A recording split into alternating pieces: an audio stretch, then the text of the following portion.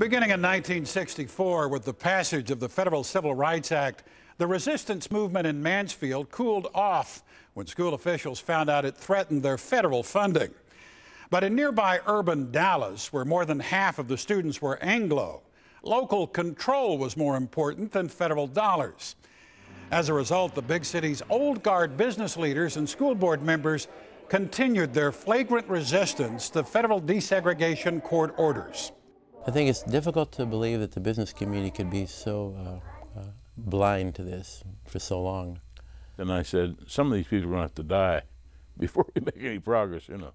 The attitude was, it's the law of the land except for us. My thinking was, if they could get to go to school with the white children, you know, they'd have the material that they need. A desegregation lawsuit filed in October 1970 by Dallas Legal Services on behalf of Black and Hispanic parents would finally be the impetus for change. What happened during the 10 years that followed left an indelible mark on the Dallas School District and the politics of the city. We will tell various stories of this defining decade through vintage film from the KERA archives and interviews with some of the individuals who played pivotal roles.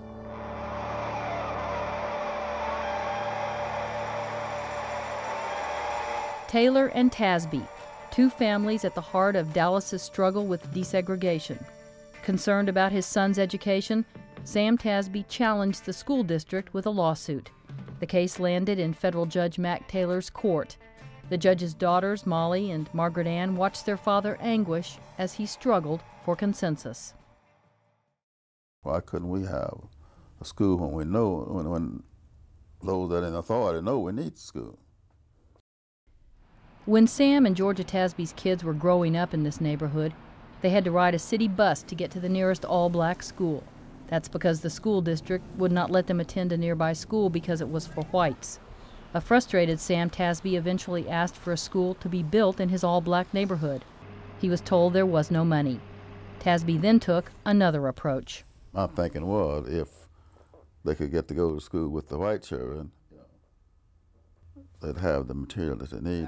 With the help of Dallas Legal Services, Sam Tasby filed a lawsuit in federal court. His 16-year-old son, Eddie, was the named plaintiff.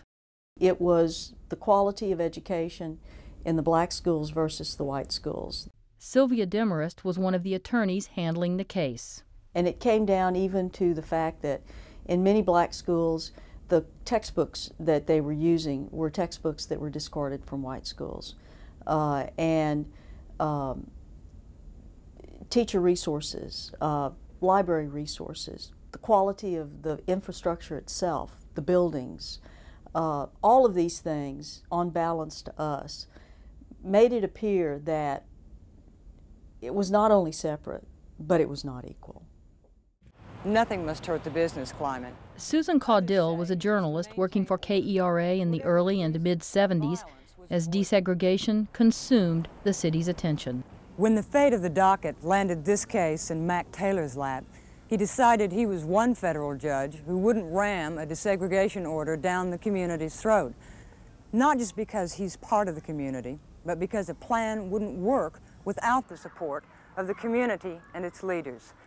They used to say at the courthouse that he always drew the black bean because he did so many controversial cases.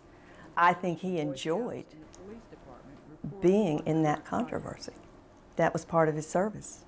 He insisted for years in vain that desegregation was an opportunity to bolster a faltering school system, an opportunity for Dallas to have the best public schools in the nation. Well, I happened to be home as an adult when the trial began, the hearings began, and every day my father would come home with grocery bags full of hate mail from entire elementary schools saying, "Don't change our schools, we hate you, we hope you die." This is the scrapbook that my uncle's secretary and court reporter made during his career. Desegregation case test judges mettle. He had this wonderful attitude that his goal was justice and fairness.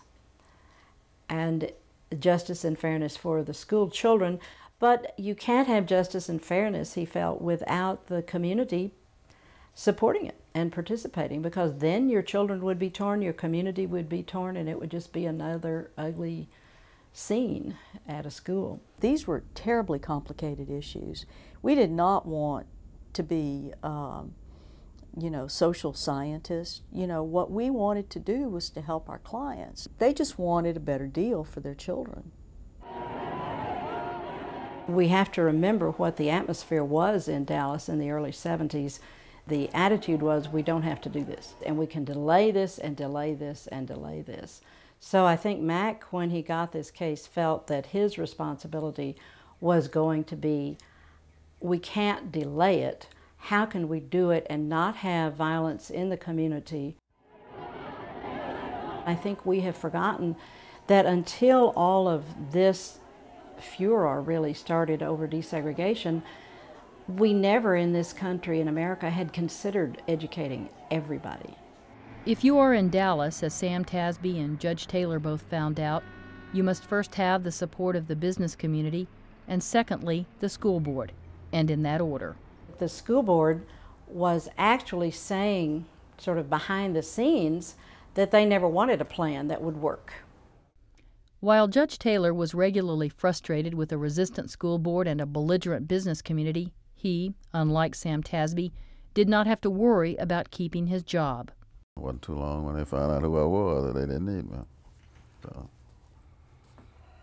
but I kept going on to the next job, you know. He kept pushing, so I just supported him, you know, but I sure wanted him to stop. There were times when Georgia Tasby was afraid, and it was no different for most other folks.